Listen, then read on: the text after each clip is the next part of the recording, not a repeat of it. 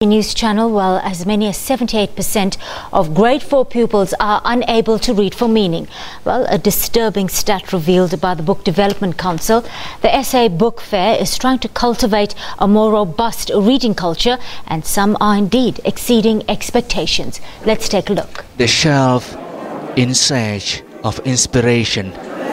12-year-old Amir Sali could not do his school homework as a child. I then later found out that the reason he's struggling to write and do his homework was Amra has a visual disturbance. So he only has diagnosed with 20 centimeters vision. And so that was a bit throwing for us. So without his specs, he's not able to see. But the grade 5 pupil defied the odds. I wrote this book. Publishing his first book, Blameless, in 2017. Blameless is about mental disease and insanity. It's about a character that has a split personality disorder. And he ends up fighting with himself, but also fighting with other people.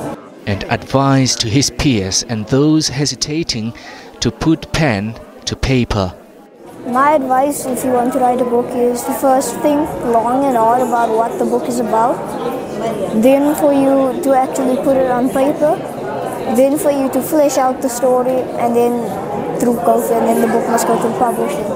But the most important thing to learn is to not rush yourself and to take it step by step. I like that book because it has lovely words. Reading makes your brain to be strong. But not everyone is into books.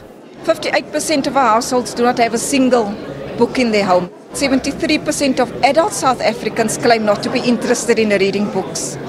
So if the adults aren't reading, then we can't expect the children to be reading as well. And that is a huge problem. More reading material is also needed for the visually impaired. We need, for the blind and visually impaired, that publishers and authors really come on board and join us and really contribute their material. More material in indigenous languages is needed. But there is progress. Our languages for political experience were suppressed over generations and generations of colonialism and also apartheid suppression and oppression.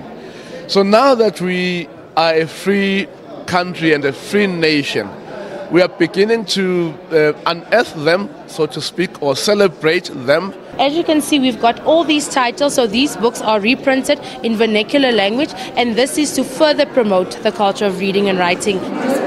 And for authors like Amir, the writing is on the wall.